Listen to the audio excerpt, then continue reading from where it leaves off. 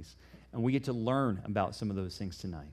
And I pray, Lord, that you would teach us and that you would help us worship you, that this would be more than just an intellectual study of architectural plans, but, Lord, that we would truly worship you and see your glory in this and be amazed that you invite us to come and be with you. So, Lord, we thank you for this time. In Jesus' name, amen. You know, some churches, and including us, Calvary Chapel, we like to say, come as you are.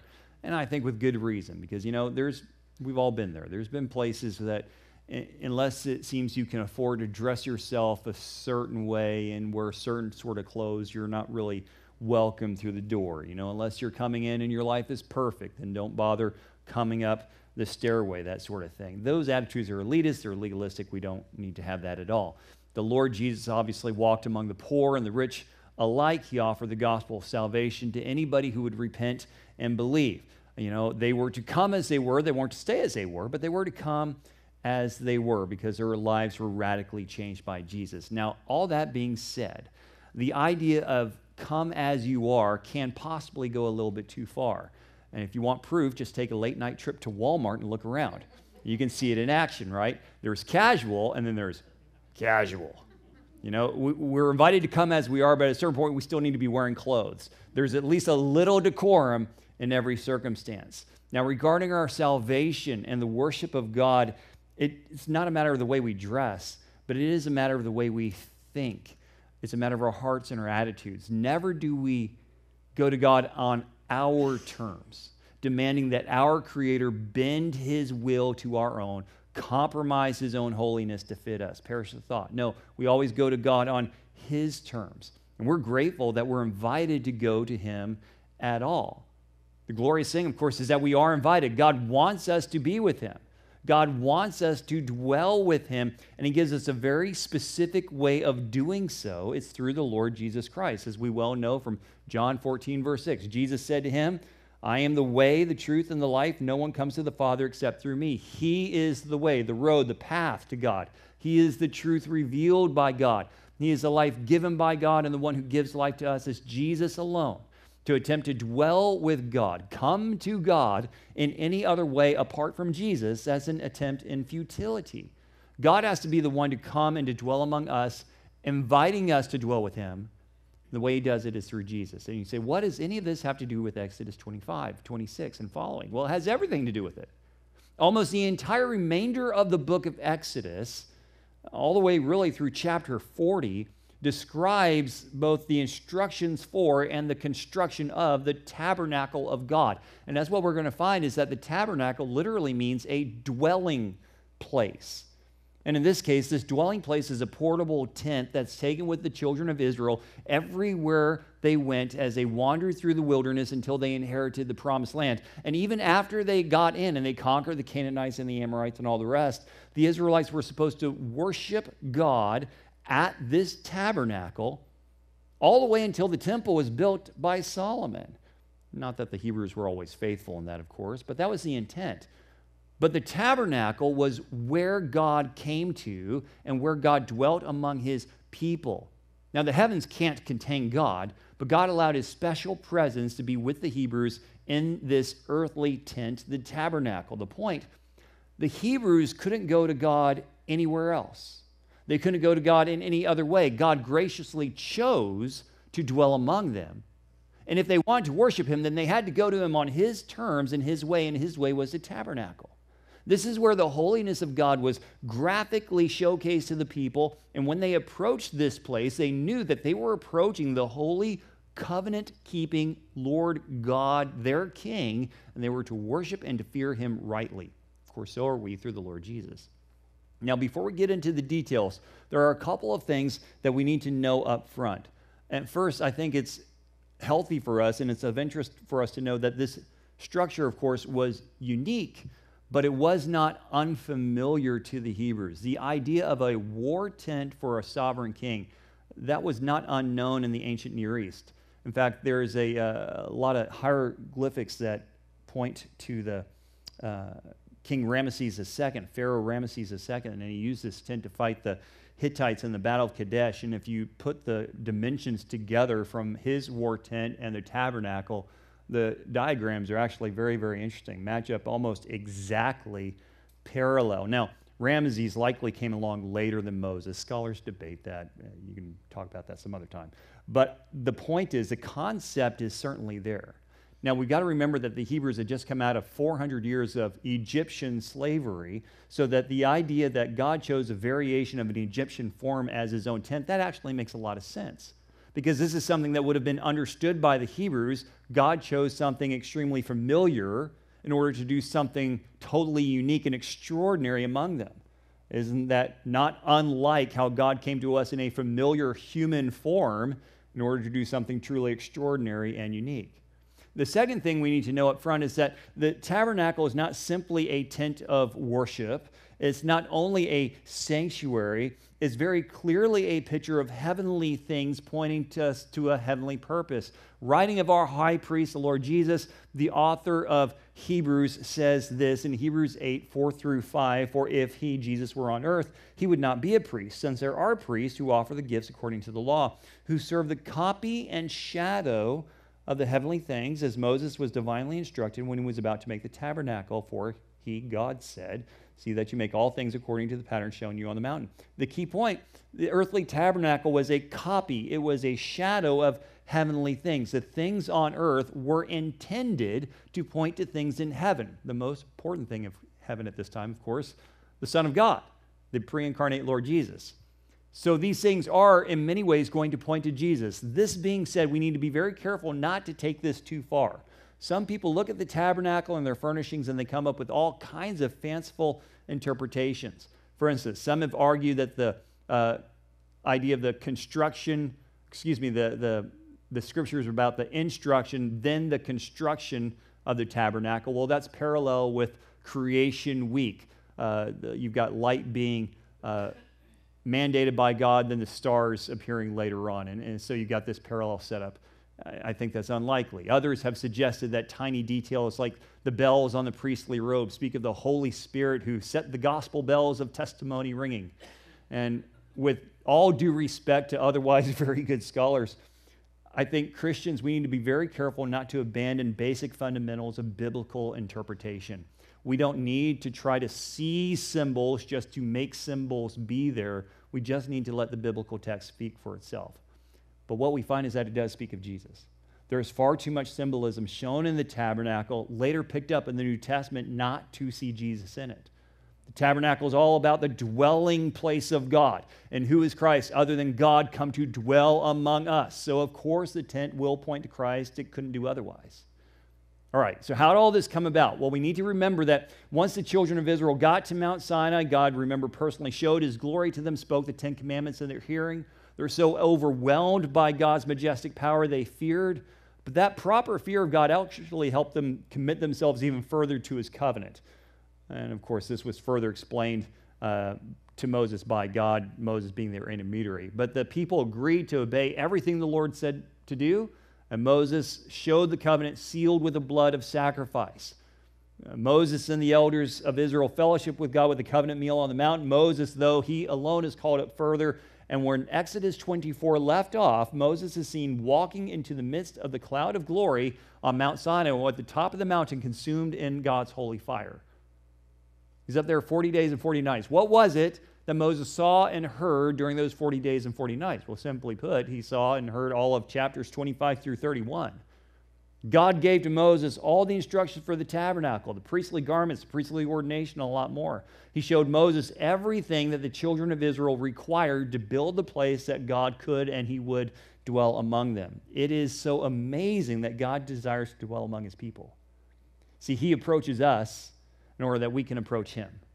We approach God in God's way that we might dwell with him through Jesus. So we're going to start in chapter 25. And it really starts with a little bit of an introduction. The offerings for the tabernacle in verse 1. Then the Lord spoke to Moses, saying, speak to the children of Israel that they may bring me an offering. From everyone who gives it willingly with his heart, you shall take my offering. And this is the offering which you shall take from them: gold, silver, and bronze, blue, purple, and scarlet thread, fine linen and goat's hair, ram skin dyed red, badger skins, and acacia wood, oil for the light, spices for the anointing oil, and for the sweet incense, onyx stones and stones to be set in the ephod and the breastplate. Now, before any instructions are given for the tabernacle itself, instructions are first given for an offering. Now, that makes sense, because if things are going to be built, you need the materials to build them, right? That's first required. And God lists all kinds of things, including these precious metals, gold, silver, and bronze. And you say, well, wait a second. The Hebrews were former slaves wandering in the wilderness. Where did they get all this wealth? Well, remember, they already had it. Before they left Egypt the night of the Passover, God had told the Hebrews to ask all of these items from their Egyptian neighbors. And incredibly, supernaturally, by the hand of God, providentially, they received it. Hebrews received 400 years' worth of back pay in a single night, and that enabled them to have more than enough gold and other wealth to use for all of this tabernacle construction. Now, with this command, before we leave it, we do see a couple of principles regarding received offerings. Number one, offerings are to be willing and voluntary, not forced. The Israelites were to give willingly with their hearts. The opportunity is presented for them to give, but it's to be a true gift. Their offerings were offerings of worship. This isn't a forced tax. This isn't, manipulated out of guilt. This is reflected in the New Testament as well. Remember, Paul instructed the church to give from a cheerful heart in 2 Corinthians 9. The Old Testament standard is no different. God loves cheerful givers. The second thing is that offerings are to be appropriate, not random. The people are invited to give, but they're not invited to give their leftovers. Specific needs were to be met, and those offerings were to reflect those things. So this giving is to be done with forethought and intention. It's not haphazard and random. So likewise, our normal or regular giving ought to be planned, not left to random chance if we just happen to remember to throw a few bucks in there. Nor do we give God what is of no value to us. We give God what God wants, as opposed to the stuff that we don't want any longer, right? All right, so verse 8, and let them build me a sanctuary, make me a sanctuary, that I may dwell among them, according to all that I show you. That is the pattern of the tabernacle, and the pattern of all of its furnishings, so you shall make it. Now, of all things to remember about the tabernacle, right here, this is the key. The holy place is God's dwelling place. It's actually, the word used as a preposition form of the Hebrew verb to dwell. So it is a literal dwelling place. And it's not the gold, it's not the furnishing that makes the tabernacle special. It's not the ark, nor the raiders that make it special. Right? It's God. God's presence is what made everything amazing. Without God, a tent is just a tent, even if it happens to be, held up by golden structures. A temple is just a temple. The Jews learned this, by the way, when God's glory departed the temple in the days of Ezekiel. These things are just buildings, they're just structures. Likewise with church buildings. A building's just a building, whether it's got spires and stained glass or whether it's a business complex with aluminum awning outside. What makes it special is whether or not God is there. And when is God ever present in a church building? Well, it's only when the church is gathered in it. The building is not the church, the people are the church. Today, we, Christians, we are the dwelling place of God. God, the Holy Spirit, dwells in each of us, and the presence of Jesus is among us every time we gather together. So whether it's a campground under the open sky or a beautifully built architectural wonder, it's all empty space without God. But with God, when Jesus is there, it's his dwelling place. Now again, that's just the introduction. There's lengthy description of the various furnishings that come next. Now again, we're going to take large chunks of scriptures. We'll summarize the dimensions as we read these things, but I do have lots of diagrams for you to follow along with. And if you have a study Bible, these things help as well. First thing we're going to talk about is the ark and the mercy seat, starting in verse 10. And they shall make an ark of acacia wood, 2.5 cubits shall be its length, 1.5 cubits its width, and 1.5 cubits its height. And you shall overlay it with pure gold inside and out. You shall overlay it. And you shall make on it a molding of gold all around. You shall cast 4 rings of gold for it and put them in its 4 corners. 2 rings shall be on one side and 2 rings on the other side. And you shall make poles of acacia wood and overlay them with gold. You shall put the poles into the rings on the sides of the ark, that the ark may be carried by them. The poles shall be in the rings of the ark. They shall not be taken from it. And you shall put into the ark the testimony which I shall give you. Now stop there. Interestingly, the very first item described about the tabernacle is not the tabernacle, right? It's not the tent itself. It's the ark that is to be contained within it. The central importance of the ark comes clear in verse 16. Moses is commanded to put the future tablets of the 10 Commandments within it. Now, the ark itself, and by the way, I define a cubit. There's a standard, lots of different standards out there. I prefer the standard of 18 inches long. So if you use that, then it's 3 3/4 feet long, 2 1/4 feet wide, 2 1/4 feet tall, right? And the ark itself, you got to imagine it without the mercy seat on top. It's just an open-topped box. And that's all the Hebrew word implies. It's a chest of some sort. Sometimes this chest in other places, when it's not in this context, is used for money storage or sarcophagus. Or here, it's a chest that contains the sacred written law of God. Interestingly, by the way, the word that's translated ark here is different than the earlier word used for Noah's ark and the ark in which Moses was placed as a baby. Those are the only two times those words are used. Here, this is a different word entirely. Now, as to the Ark of the Testimony, a lot of other fashionings as well. It's really made of acacia wood. It's overlaid with pure gold. Rings are, as we said, located on the sides of the ark. Poles are inserted for the purpose of transport because it's so important. The ark itself is not to be touched. We read later on, much later on in history, the hard lesson was learned by Uzzah. He placed his hand on the ark to steady it, and he was immediately struck dead.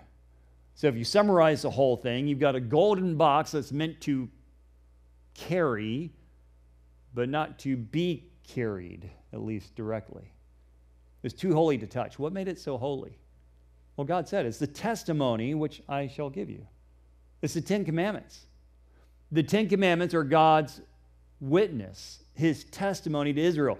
This is the revelation of his perfect character to his people. This is the basis of his relationship with them. These tablets, the physical tablets, were written upon by the very finger of God. And if you put it in those terms, there could hardly be any holier piece of material other than the cross of Christ itself. But the point is, you need to respect the holiness of God. It's so holy, you can't even touch it. Respect his holiness. It's so amazing it is that we are invited into a relationship with the God of the universe, especially when we consider how gravely we sinned against him in the past, that he would invite us into relationship. And Jesus has called us his friends, and Jesus has made us his co-heirs, and we have this wonderfully intimate relationship with God that we can call him our Heavenly Father, and we can even use the familial term of Abba with him. But even so, this is never something to be treated casually, not to be taken for granted, not to be treated with disrespect. No matter how close we are to Jesus, we should be very, very close. At the same time, God is still God, and we're not. We need to reverence him. We need to respect him. All right, so that's the box, right? That's the ark. What about the lid on top? Verse 17, you shall make a mercy seat of pure gold. 2.5 cubits shall be its length, and 1.5 cubits its width. And you shall make 2 cherubim of gold of hammered work. You shall make them at the 2 ends of the mercy seat. Make 1 cherub at one end and the other cherub at the other end. You shall make the cherubim at the 2 ends of it, of one piece with the mercy seat. And the cherubim shall stretch out their wings above, covering the mercy seat with their wings, and they shall face one another. The faces of the cherubim shall be toward the mercy seat. You shall put the mercy seat on top of the ark, and in the ark you shall put the testimony that I will give you. And there I will meet with you, and I will speak with you from above the mercy seat, from between the 2 cherubim which are on the ark of the testimony, about everything which I will give you in commandment to the children of Israel. Again, the ark was without a top, so the mercy seat basically served as its lid. And so its dimensions really had to match the ark itself, right? 3 1/4 feet long, 2 1/4 feet wide. Now, we get this term mercy seat in English. That was really given to us by William Tyndale, who did one of the first English translations. The Hebrew word actually describes atonement. And the mercy seat plays a central part in the atonement of the sins of Israel. That's where the blood of the sacrifice was to be placed, and it served as the throne seat of God symbolically. To Moses, remember, God said that was where I will meet with you. So you've got a lid, practically speaking, but more than a practical lid. It served a spiritual purpose. And it was also highly decorated, right? You've got these two cherubim of gold, of hammered work. Creatures are facing one another, mercy seat, wings stretched out. Now, beyond that, there's really no description of the cherubim given within the biblical text. And you've got to wonder what they looked like. Imagery would have been fashioned according to the vision that Moses saw on the mountain. But scholars disagree to what the cherubim would have been. Some, as you see in this particular diagram, prefer Egyptian mythology. So you've got lion-like bodies and wings and human faces. Others prefer to take the descriptions that are seen in Ezekiel 1, where you've got these cherubim with many human faces, 4 wings, various animal parts. In the end, Moses doesn't describe it, so we really don't know definitively. But remember what's contained inside the ark, 10 Commandments. What's the second of the 10 Commandments? Shall make no graven images. Do these statuettes of cherubim violate the second commandment? Are these not graven images? Well, we can answer that in 2 ways. Number one, the commandment can't be broken when God is the one making the command to make the figures. Right? He's going to be holy by default. But secondly, the purposes of these images need to be kept in mind. These cherubim are not meant to be worshipped. They picture the heavenly beings that constantly worship God. See, the second commandment is commonly misunderstood. The second commandment does not prohibit art. It prohibits idolatry. When art becomes idolatry, that's when it becomes a problem. Moses actually, you might recall, later on in their history, was commanded by God to create a bronze serpent that was used as a piece of salvation. People would look to this because of a judgment that was coming upon them. When they looked to the bronze serpent, they were healed. Jesus referenced that. Just as Moses lifted up the serpent in the desert, when people, Son of Man is lifted up on the cross, they'll be saved. Well, that took place in Numbers 21. Well, later on in 2 Kings chapter 18, it is told to us that this serpent had become an object of idolatry. They had a name for it, Nehushtan. And so that had to be taken care of and destroyed. So the original, though, purpose was good. And if those ever became items of idolatry, then something would have been done, but it wasn't. But the whole idea is that this ark, this mercy seat combination, again, this is representative of the throne room of God. This is where God would speak with Moses. This is where God would receive the blood of the sacrifice for sin. So it's got a most holy purpose, which is why it's said in the most holy place. All right, now there's something else that's described, the table for showbread. Starting in verse 23, you shall also make a table of acacia wood. 2 cubits shall be its length, 1 cubit its width, 1.5 cubits its height. She'll overlay it with pure gold, and she'll make a molding of gold all around.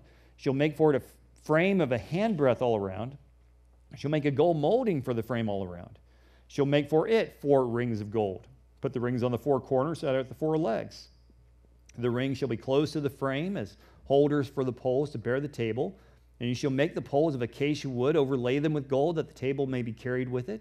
You shall make its dishes, its pans, its pitchers, and its bowls for pouring. You shall make them of pure gold. And you shall set the showbread on the table before me always. Now, it might seem strange to modern ears. We can understand an ark being holy, the mercy seat being holy, but how come a table? How is a table holy? Well, this is something that's designed by God for a very specific purpose. And if God can make a table holy, just think what he can do with you and me. That's pretty cool. Now, as the name suggests, this is the table that's placed in the tabernacle structure that held the loaves of bread that's often referred to as the showbread. This is 3 feet long, 1.5 feet wide, 2.25 feet tall. And just like the others, it's fashioned with acacia wood overlaid with pure gold. It too has rings and poles for transport, also acacia wood and pure gold. Now, all the apparatus is, of course, made out of pure gold. Now, as to its purpose, it's interesting. One scholar wrote, the table with its bread presented 2 sides of the same truth, a Godward side and a human side. First, it stood before God, reminding Israel that they were ever open to the all-seeing eye and protection of God. Next, it was the place where the priests served and found their bread. It's a ministry unto God, and it's a ministry back unto the people. You know, we translate the term in the New King James as showbread. Other translations say the bread of presence. The idea is that this is bread constantly in the presence, in the face of God. This is always set before God, a continuing reminder of his presence among Israel and how he wanted Israel to be present among him. Now, this is, of course, where we start to see the symbolism of Jesus come alive, because who is Jesus? Who did he say he was? He's the bread of life, John 6:48.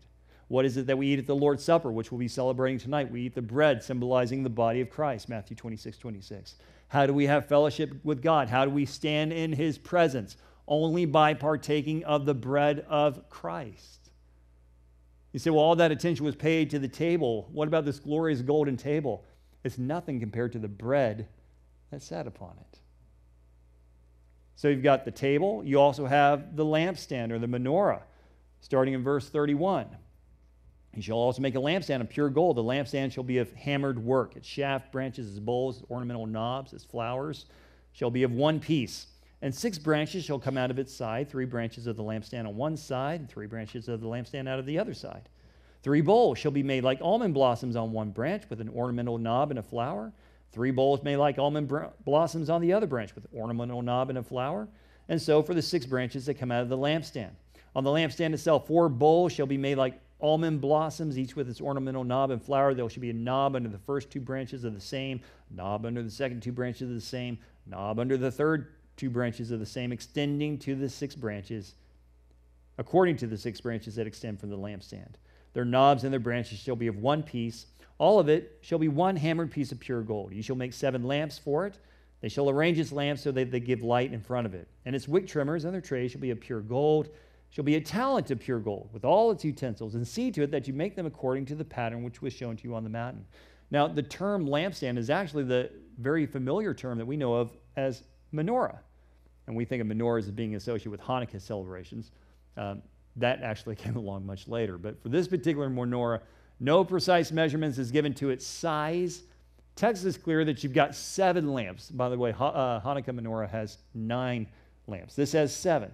Piece is described as beautiful. It's made of pure gold, hammered into resemble olive branches, with a lamp on every single one of the stand. Almond branches, think of an almond tree. One scholar points out you don't know why it's described as looking like a tree. Maybe it's reminiscent of the tree of life in Genesis 3. Don't really know. But in addition to the lamp's beauty, which of course it would have been very beautiful, was the cost. Remember, this is made out of a talent of pure gold. How much is a talent? It's 75 pounds worth. Now, you look that up according to today's gold prices, the lamp alone is worth $1.5 million. Well over that, actually. Beautiful. Practical. Practical and beautiful. Considering that the tabernacle itself is covered with 4 heavy layers of various fabrics, which we'll talk about in a moment, the inside would have been very dark. So you've got light from 7 candles on this menorah. That goes a long way. But beyond this practical nature as a beauty, is there any reason and need to be pretty? No. But God cares about beauty. God cares about art. Want proof of it? Take a look outside at a clear sunset. Go driving along, see a range of mountains. Look in the Milky Way. All these things are beautiful. All these things are created by God. And you know, the only reason we appreciate beauty is because God instilled it within us. How do we know that? Because we're made in the image of God. We want to be aware of thinking of God as cold and calculating, legalistic. He's righteous, yes, but he's anything but cold. Our God is a wondrous God, and he loves to create things of wonder. And when we see these things, we ought to give him praise. Now, again, don't miss the symbolism of Jesus in the menorah. Jesus himself said he is the light of the world, John 9:5. He gives light to help us worship God. He brings us from the darkness of sin into the light of life. He puts his light within us so that we can be the light to the rest of the world, Matthew 5. So praise God that Jesus is the light, shown right there in the tabernacle. We move on to chapter 26, starting to talk about the various coverings of the structure itself, these tabernacle tent curtains. And it says, moreover, you shall make the tabernacle with 10 curtains of fine woven linen, blue, purple, and scarlet thread, with artistic designs of cherubim you shall weave them. The length of each curtain shall be 28 cubits, the width of each curtain 4 cubits. And every one of the curtains shall have the same measurements. 5 curtains shall be coupled to one another. The other 5 shall be coupled to one another. And shall make the loops of blue yarn on the edge of the curtain on the selvage of one set, and likewise do on the outer edge of the outer curtain of the second set. 50 loops you shall make in one curtain, 50 loops you shall make on the edge of the curtain that's on the end of the second set, that the loops may be clasped to one another. You shall make 50 clasps of gold and couple the curtains together with the clasps so they may be one tabernacle. So next you've got these 10 curtains of the tabernacle. serves as its covering, as proper making of a tent here. You talk a tent, well, there it is. You've got to have coverings for that. Now, we're going to find 4 distinct layers described starting from the innermost to the outermost, close to covering the tabernacle itself is what we just read. Finely woven linen. It's got blue, purple, and scarlet thread in it. Now, the purpose for these colors is left open to interpretation. You got people all over the map there. It's not expressly stated in the map, but we do need to know that blue, purple, and scarlet, they're all royal colors. That dye was not easy to come by, only afforded by the very rich. So these are royal colors. Likewise, this fine linen that was used refers to a special type of cloth that was used by Egyptian royalty. So this first covering had royalty written all over it, right? Woven into this linen, you've got these cherubim that are designed. We talked about cherubim being on top of the ark. You've got this now on the uppermost covering of the tabernacle. Each curtain's 42 feet long, 4.5 feet wide. 10 curtains are made. They're 5 paired sets, right? Joined together by 50 golden clasps. Now, considering that this is the innermost covering, it's fitting it's also the most artistic. And what we're going to find is that the same colors and designs that the priests see elsewhere in the tabernacle, they also see on the ceiling as they look up. And it's like he's looking into the heavens, right? And he's seeing the cherubim continually surrounding God's throne. He's entering this holy place of God. Take it from verse 7. You shall also make curtains of goat's hair to be a tent over the tabernacle. And you shall make 11 curtains. The length of each curtain shall be 30 cubits. The width of each curtain 4 cubits. The 11 curtains shall all have the same measurements. And you shall couple 5 curtains by themselves, 6 curtains by themselves, and you shall double over the 6th curtain at the forefront of the tent. You shall make 50 loops on the edge of the curtain that's outermost in one set, 50 loops on the edge of the curtain on the second set. You shall make 50 bronze clasps, put the clasps in the loops, couple the tent together that it may be one. The remnant that remains of the curtains of the tent, the half curtain that remains, shall hang over the back of the tabernacle, and a cubit on one side, cubit on the other side of what remains of the length of the curtain of the tent shall hang over the sides of the tabernacle on this side and that side to cover it. So the second layer is goat's hair. Goat's hair. 11 total curtains, a little longer, a little wider than one underneath, 45 feet long, 4.5 feet wide. The goat's hair was a black weather-resistant material. One commentator notes it's still used in Bedouin tent making today. As with the linen covering, the goat's hair curtains were to be joined together in paired sets, 50 loops, this time bronze clasps. And you've got this extra length to really cover the back of the tabernacle structure. Now, is there symbolism in the goat's hair? Well, perhaps. Goat's hair obviously would bring to mind the sacrifice, but really the main purpose was practical. Provides insulation for the tent. It's the first real covering, as the innermost was more decorative than anything else. Then you've got the next two summarized in verse 14. You shall also make a covering of ram skins dyed red for the tent, covering of badger skins above that. 2 additional coverings here. No sizing and dimension given here. The third in the series obviously speaks of sacrifice. Ram skin dyed red. What else is that going to speak of other than blood? The final uppermost covering is another leather fabric, and scholars don't really know how to identify this at all. The Hebrew describes just a kind of leather or skin. We don't know what kind of animal it was. Different English versions use different translations. NIV says sea cows. New King James says badgers. New American Standard says porpoise. Holman Christian says manatee skins. Don't really know. One commentator suggests that there's such an animal called an African sea cow that's found in the Red Sea, perhaps. The Jews, or Israelites at this time, rather, were not seafaring people, so they would have had to gotten it from the Egyptians when they conquered the Egyptians on their way out the door. But the bottom line really is that these outermost coverings, yes, they are symbolic. We have that with the red layer there, but very practical. You've got water-resistant leather, right? So that helps the ministry keep going within the tabernacle despite poor weather conditions. Let's talk about the structure itself. If you can read any of that, I know that's kind of hard to read. Starting in verse 15. As for the tabernacle, you shall make the board of acacia wood standing upright. 10 cubits shall be the length of a board, and 1.5 cubits shall be the width of each board. 2 tenons shall be in each board for binding one to another. Thus you shall make for all the boards of the tabernacle. And you shall make the boards for the tabernacle, 20 boards for the south side, 40 sockets of silver under the 20 boards, 2 sockets under each of the boards for its 2 tenons. And for the second side of the tabernacle on the north side, there should be 20 boards, and there are 40 sockets of silver, 2 sockets under each of the board. For the far side of the tabernacle westward, you shall make 6 boards. And you shall also make 2 boards for the back corners of the tabernacle. They shall be coupled together at the bottom, and they shall be coupled together at the top by 1 ring. Thus it shall be for both of them. They shall be for the 2 corners. So there will be 8 boards where their sockets of silver, 16 sockets, 2 sockets under each of the boards. And you shall make bars of acacia wood, 5 for the boards on one side of the tabernacle, 5 bars for the boards on the other side of the tabernacle, 5 bars for the boards on the side of the tabernacle for the far side westward.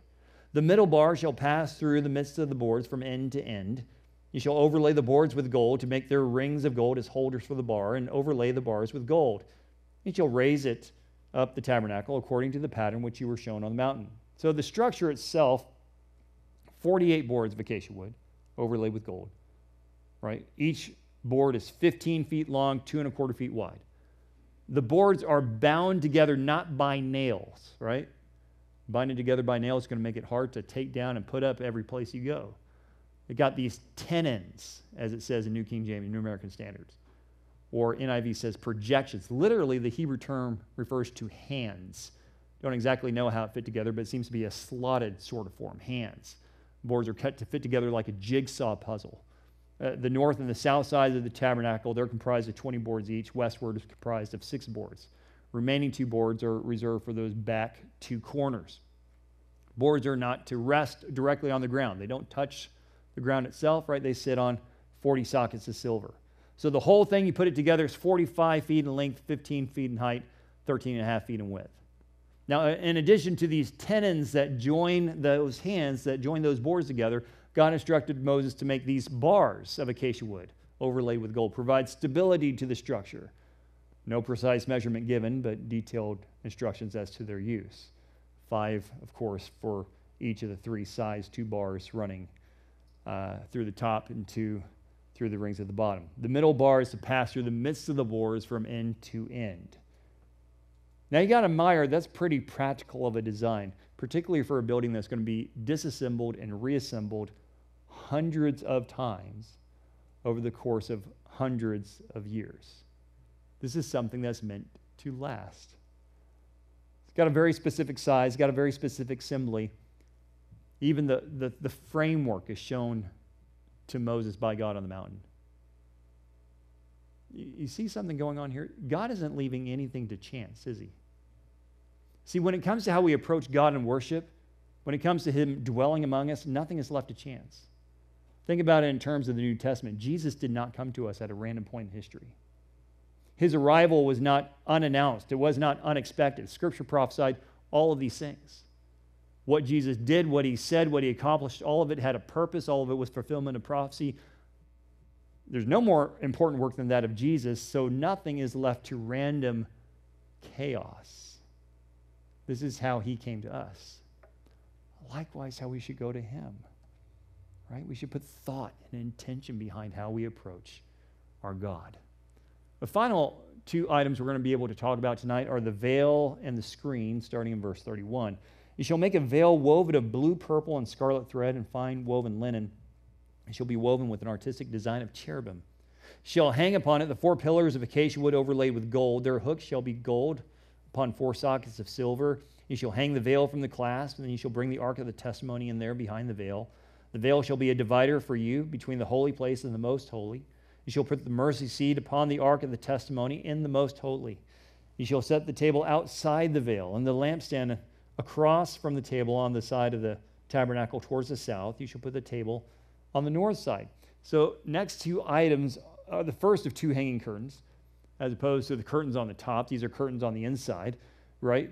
The one serving as the divider is this veil that divides between the holy place and the most holy. And it literally is the holy of holies. Kodesh, Kodeshim, HaKodeshim, all right? The Shem is the plural, but you might hear holy of holies in that, right? The same words used, one's plural. And the most holy place, the holy of holies, the ark of the testimony with its mercy seat, that's where it is. Nothing else in there. No other decoration. It's that and that alone. The other two items of furniture, well, there's one more that we haven't talked about yet, the altar of incense. We'll get to that in a couple weeks. But you got the lampstand, the table of showbread, and the altar of incense. They're in the outer holy place. Like the first layer of covering for the tabernacle, this one's also decorated with this blue, purple, and scarlet thread, also with images of cherubim woven throughout. This veil is hung on these golden hooks on these 4 pillars of acacia wood overlaid with gold. Veil in front looks what? Just like the ceiling overhead. Again, symbolizing this throne room of God. Now, it's not mentioned here, but the veil is what separated the priests from the most holy place, with the unveiled glory of God inside, right? Nobody could go into the tabernacle except for the priests, and nobody could go beyond that veil into the most holy place except the most high priest, one day a year, with a specific sacrifice to be offered there. That's only after he offered a ton of sacrifices for his own sin before he went in. It's so holy. Nobody goes in ever except under a very specific circumstance. Now, what happened in the New Testament with the temple equivalent of this veil? Oh, it was torn in two from top to bottom at the death of Jesus. Matthew 27:51. What happens? Jesus has given us full and free access to God. Through the cross, we go beyond the veil into the Holy of Holies. Verse 36, you shall make a screen for the door of the tabernacle, woven in blue, purple, and scarlet thread, and fine woven linen, woven by a weaver. You shall make for the screen 5 pillars of acacia wood, overlay them with gold. Their hooks shall be gold. You shall cast 5 sockets of bronze for them. So that second of hanging curtains, that really serves basically as the entrance to the tabernacle structure itself. It's also made of the same gold or blue, purple, scarlet thread. No images of cherubim on this, all right? This also hung on 5 pillars instead of 4. 4 was for the internal veil, 5 for the outside. But again, attached to golden hooks and all of that. This is the first time, though, we read of this blue, purple, and scarlet thread on the linen not having images of cherubim. Why? Well, it makes sense. This is the outer door to the tabernacle structure. What we find in the tabernacle overall is that you go from profane on the outside to holy, holy, holy, holy, or holiest on the inside. It's a progression. As the closer you get to God, the holier it gets. And so it's not the cherubim on the outside because you haven't reached the throne room of God yet. But then you get to the throne room, and that's where the cherubim comes, right? A lot so far. There's a lot more to come. We only scratched the surface of what's there. But we see the basics, right? This is sheer grace, that God would choose to dwell among his people. And this is the way he said to do it. He dwelt in this way. He showcases his incomprehensible holiness in beautiful ways. He wanted his people always to know that he's holy. They're always to remember his holiness. They're to fear him in their approach. That doesn't change for the church. If anything, it ought to be magnified. How much more of the presence of God do we experience by having Jesus approach humanity and dwell among us? And beyond that, if it's possible to think beyond that, the actual presence of God, the Holy Spirit, is taking up residence within each of us as born-again believers. That is incredible. Christians, we ought to be continually impressed with the holiness of God and the magnitude of grace that is on display, that he would choose to dwell among us. But we do it God's way. It's not our way. It's not come to God however we feel like coming. It's coming to God on his terms, in his way, through Christ Jesus. It's easy to lose sight of the privilege that it is that God would invite us to draw near to him. We don't want to lose sight of that privilege. We want to cherish it. We want to worship God for it. We also want to answer that invitation. And perhaps there's some here that they've never approached God in his way. They wanted to approach God in their way. Well, God's told you how to come. He came near to us through Jesus Christ. Now we need to respond by going through Jesus Christ back to God. He is the way, the truth, and the life. No one comes to the Father except through him. And if you've never done so before, tonight you can. He's drawn near to you. You now draw near to him in repentance and faith. And you can do that as we pray. Father, thank you so much for coming among us in Jesus, Thank you for choosing to dwell among us and inviting us to dwell with you forever. Think about a dwelling place. Jesus is preparing a home for us now, and we'll be with you forever. What an amazing thought that is. Father, I would pray for anyone who's not yet received Jesus as their Savior. And Lord, receive Jesus as the one who has sacrificed for them. Receive Jesus as the one who provides atonement for every single one of their sins. Let this be the moment they do so, looking to Jesus as their bread of life, looking to Jesus as the light of the world, looking to Jesus as the sacrifice made for them. Let them put their faith in Christ and be saved. And for the rest of us, Lord, help us cherish the fact that we have been invited to dwell with you. And Lord, you actually dwell within us through your Holy Spirit right now. Help us be dumbstruck by that fact. We thank you, Lord Jesus, and we pray all these things in your name. Amen.